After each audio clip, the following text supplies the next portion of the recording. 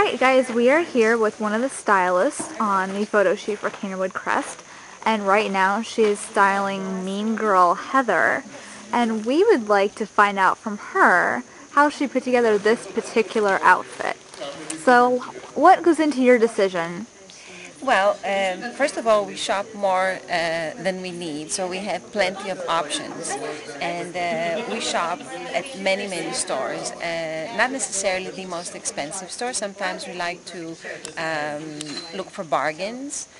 So it could be a cashmere sweater, but we didn't get it at the full price. But more importantly, I think that it's nice to, the whole challenge with styling, but also with personal styling, is to mix and match and maybe pick up some expensive pieces and then mix them in with some more,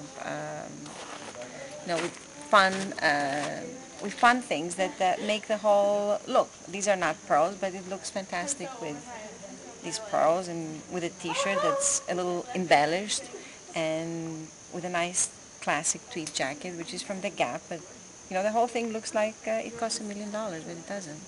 So and what? It's a beautiful girl. It is. She's and she's gorgeous. Not mean in real life. She is not in real life. She's just gorgeous and cute.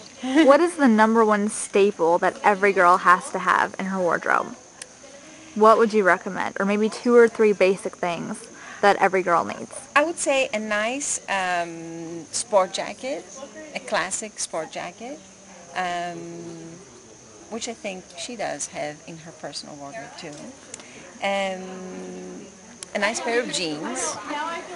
Right now skinny jeans are so popular and they look great for this age group. And then some accessories. For the winter, a nice pair of boots is good, but they don't have to be the super expensive kind. They can be rubber boots, rubber riding boots instead of the real leather ones, the English ones. And of course some lip gloss, which all the girls like, young and old. Definitely, that is the Canterwood favorite for sure. Well, thank you both so much. You're welcome. Thanks.